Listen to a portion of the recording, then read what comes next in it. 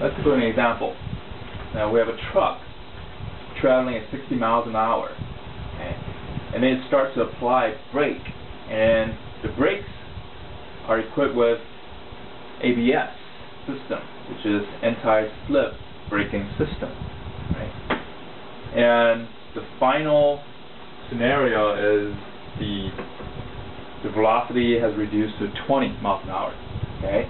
So initially it's traveling at 60, and then in the end it's at 20. You're asked to find the shortest amount of time that the truck will go from 60 down to 20, okay? And during this braking process, the wheels, the tires, are about to slide, okay? So it's just before you start sliding, okay? What does that mean? That means the static coefficient of friction is at its maximum, okay? And that's given, 0.65, okay? Just a quick digression, right? Recall from your statics, right? So your coefficient of friction, right? The static portion, right? That's linear, and it reaches maximum, okay? And beyond which it becomes kinetic, alright? So this is maximum static coefficient, and that's given. Okay, so now time is involved here, okay?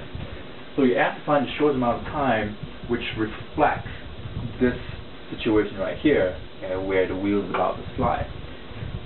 You're given velocities, okay, initial and final velocities, okay?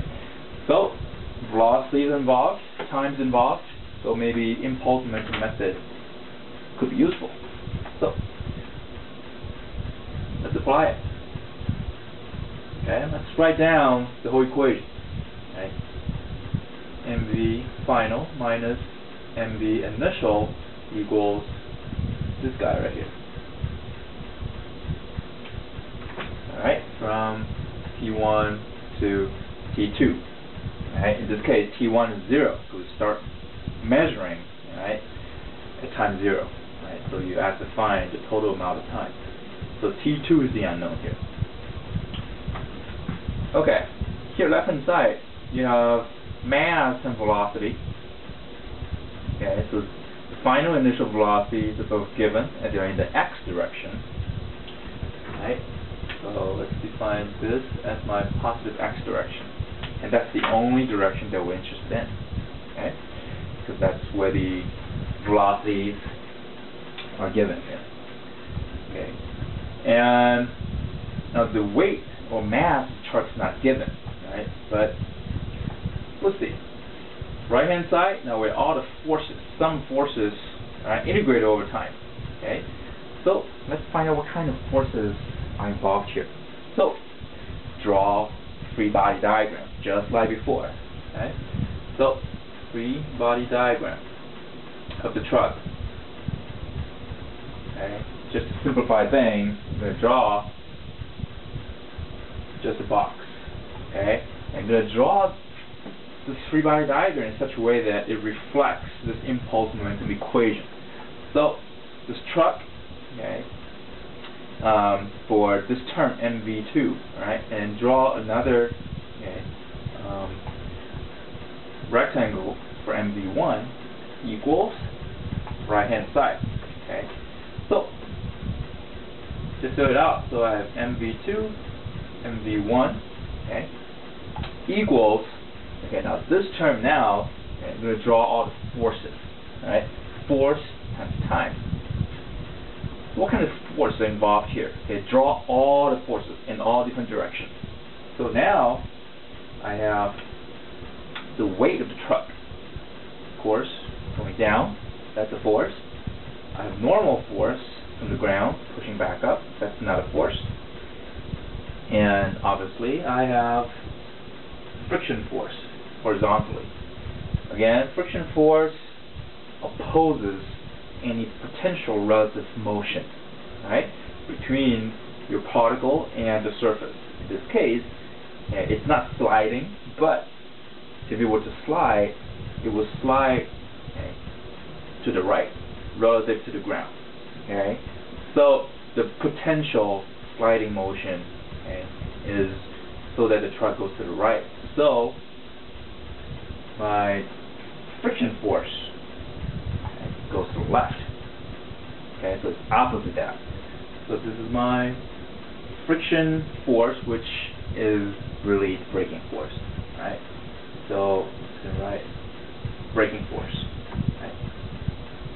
Friction. Okay, so left-hand side, we have the MV term, the linear momentum term. So this is the final linear momentum, initial linear momentum. Right-hand side, I have impulse, right? So force times time in this case, just to reflect this equation, okay, which is force times time. So just add a little time here. So W times T, N times T, and then F brake times T, right?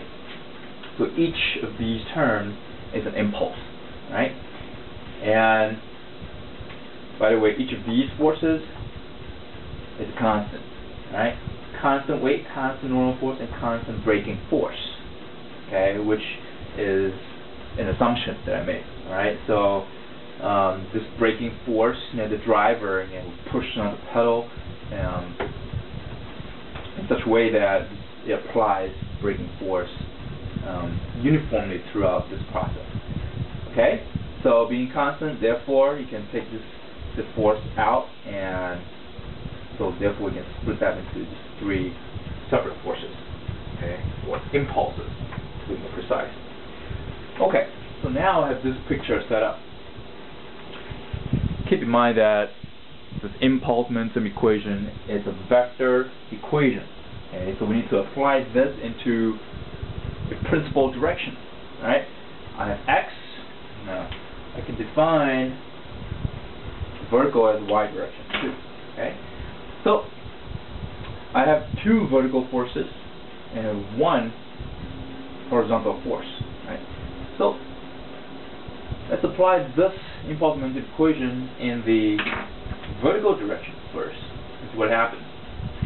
The y component, okay, since there's no y direction of momentum or velocity, so 0 minus 0 equals right hand side, so sum of all the impulses, which is n times t, positive going up, minus weight times t. Therefore 0, and then take t out of it, okay, so it cancels out, so n equals w. Simple as that. Okay. So normal force equals weight. Now keep going, apply that, and the x direction. Okay. X direction. So this minus that, so I have mv2 minus mv1 equals right hand side, so this is the only term that survives, okay, in the x direction. So, but however, this goes to the left, right? So this is a negative x direction, right? Negative of braking force times t. Now again, t is the unknown here, right? Okay, so now I can re-erase this free body diagram here. Keep going then. Mass is weight over g, v2 minus weight over g, v1 equals negative braking force, which is really a friction force. A friction force equals mu s times normal force times time. So